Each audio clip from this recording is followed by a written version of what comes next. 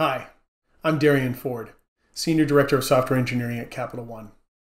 I've been with the company for about 4 years, and in that time I've spent a large portion of it thinking about our container strategy, how we enable our software developers to deliver software while meeting governance and regulatory compliance, and ensuring that our container platforms can enable the developer experience to be really, really great without bogging them down with all of that overhead.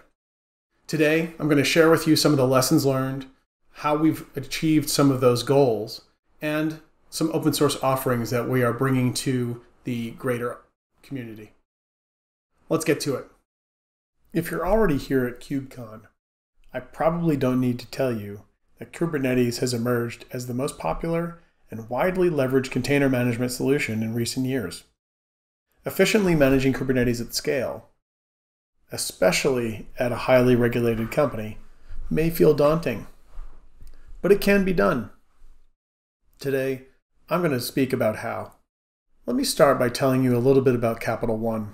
We're a 25-year-old Fortune 100 company that is still founder-led. When you think about banks, you probably don't expect that.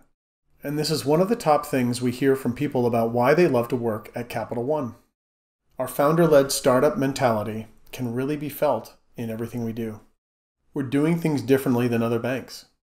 Banking is ripe for disruption, and we want to be the ones that disrupt the industry. Capital One was founded on the belief that the banking industry would be revolutionized by information and technology.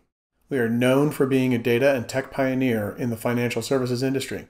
2 decades later, our belief is stronger than ever, and we are seeing the relevance of this focus right now in the pandemic as businesses of all sizes grapple with how to engage customers at a distance through digital channels in the same human and personalized ways they did before. When we think about where the future of banking is headed, we start by looking at how technology is changing our lives. The digital revolution has changed how we communicate, connect with people, shop, travel, manage our health, and manage our money. Digital adoption has only accelerated with COVID-19. We've all seen years of digital adoption condensed down to months or even just weeks.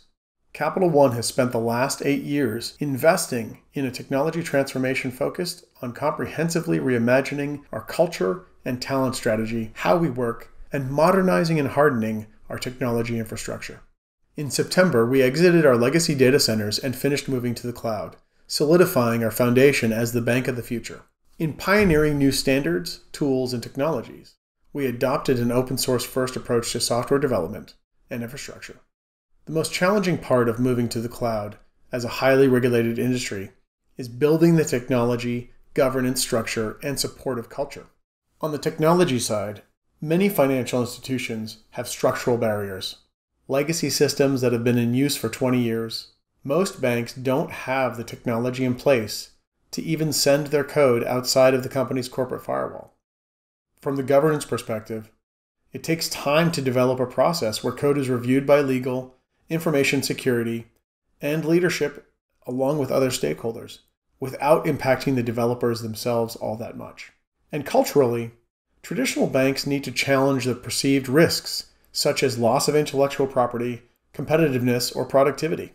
A huge part of us going all in on the cloud and digital transformation is investing in our tech associates and giving them the tools they need to excel. We believe in our associates and we believe in continuously investing in them. One way we invest is to constantly encourage continued learning. To that end, we launched a tech college inside of Capital One to support associates' ability to sharpen their skills. Our focus areas include software engineering, security, cloud, mobile, data, agile, and machine learning. In addition to hard skills, Tech College provides training around soft skills as well, as they can be just as important. We also have ambitious goals around training and certifications. For example, we have aspirational targets for the number of engineers who will get AWS certifications, and we're giving associates time to study. Over the course of the summer and into the fall, we've had a series of Invest in Yourself days, 1 day a month where there are no meetings, allowing time to focus. We've had numerous certifications completed over the past several months as a result of the program. An unforeseen side effect with our gradual approach to the cloud came when we saw duplication of efforts. When you really embrace the cloud and tell developers who are organized into independent agile teams to go make stuff happen, you get various iterations on similar solutions. A large amount of duplication. Many of these teams were used to throwing solutions over the wall for someone else to run, and yet now they had to own things end to end. We quickly realized that a you build it, you own it mandate and doubling down on DevOps was the key to keeping delivery rapid, but well managed at the same time. Re-architecting our process in this way has allowed us to successfully and efficiently deliver solutions in the cloud. Another best practice I can share in this area is investing in creating a single common deployment pipeline ecosystem that allows us to build consistent checks and expectations for getting code into production. We built this solution to address a gap in the industry, and we're already seeing the benefits of more efficient delivery. We've applied similar thinking to our container management strategy. In recent years, we've scaled our usage of Kubernetes and steadily increased the number of containerized applications we have running in production. Harkening back to some of our earlier lessons learned from our cloud journey, we knew we wanted to avoid siloed teams creating disparate solutions to manage their own containerized applications. Instead, we decided we needed to standardize on our own set of additional features across the company that would enable our developers to more efficiently develop and deliver business value. This meant running Kubernetes at enterprise scale in a regulated environment. Earlier this year, we commissioned a study with Forrester Consulting about container adoption and usage in the enterprise. We found that compliance is the number one concern among senior leaders using container management platforms. For this reason, it might surprise you to hear that a bank was an early adopter of Kubernetes. We fully embraced the technology in 2016, less than 2 years after its initial release. Kubernetes is certainly newer and more cutting edge than, say, the legacy mainframes you might expect a bank to use, but that doesn't make it inherently insecure. For many companies, fear of introducing new risks can make them feel lost when it comes to exploring and adopting new technologies. Compliance and safety is what people really care about across most industries, not just regulated ones. In many cases, understanding all of the factors you need to evaluate as you build a container management platform is a challenge in and of itself. We found it was helpful to consider our overall cloud strategy, our culture, and talent strategy, the state of our cloud resources, were they ever provisioned, etc., and our application development speed and scaling requirements.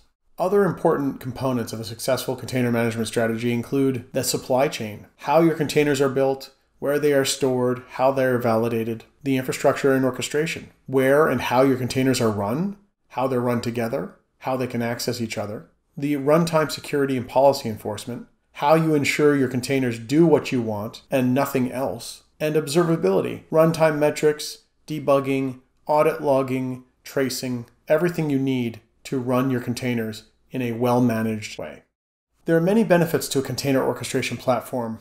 Developers can focus on business outcomes, logging and metric gathering can be for free, compliance and government are baked in by default, you can have testable workloads, better infrastructure utilization, and you can have higher resiliency. Simply put, a container orchestration platform should meet the needs of your developers as well as your enterprise. Developers need a simplified and consistent workflow with an intuitive interface that will put deployed applications at their fingertips for quick and efficient management.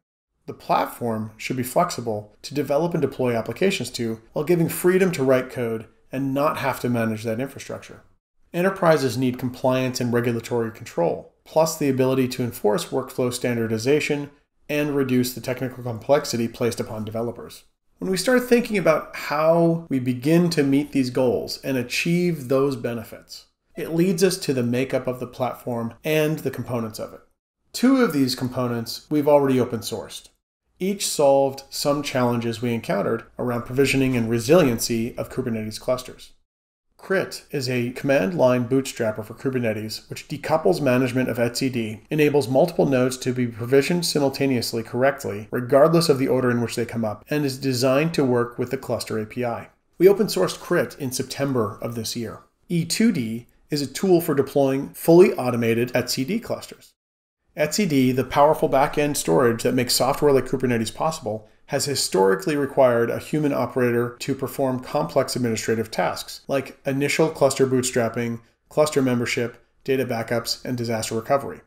E2D solves for many of those challenges that we came across.